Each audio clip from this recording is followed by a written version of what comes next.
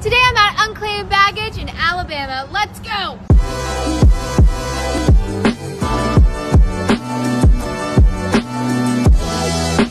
Now let's go home and do a haul.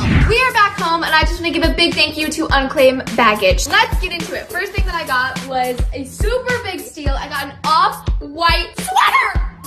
I got these really cute shorts. I got this really cute like bikini bag, so when I go on vacations, I can put all my bikinis in here. This has to be one of my favorite things. It's a Ralph Lauren pajama set.